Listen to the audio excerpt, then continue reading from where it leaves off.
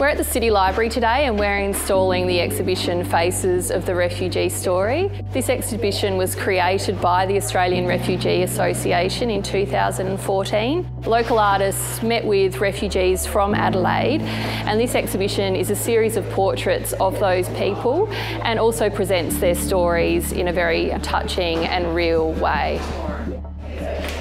It's very important that Council forms partnerships with organisations such as the Refugee Association because they really understand the needs and issues affecting refugees and asylum seekers. So we can then look at our programs and services and what we can do as an organisation to make refugees feel more welcome in the city and be able to participate in city life. Australia resettles about 13,800 refugees every year, and in South Australia the settlement numbers are approximately 2,000, but that doesn't include the asylum seekers that are living in our community that also need our support and understanding. It's so important for Adelaide to be known as a refugee welcome zone. It acknowledges the extraordinary contribution that refugees make to our community and our society, and it's also an acknowledgement of upholding human rights.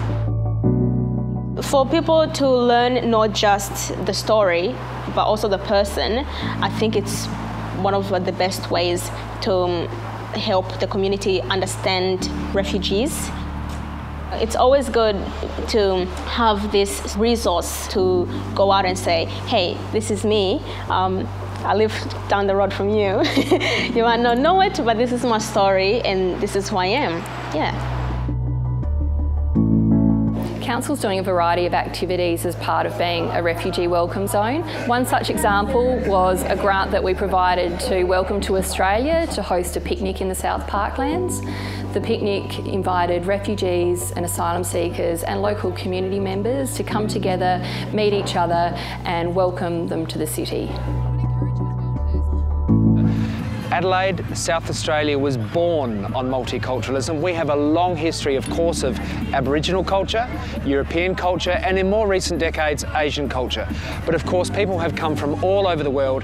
We're now sending a very strong message that everyone's welcome to South Australia and everybody especially is welcome to the city of Adelaide.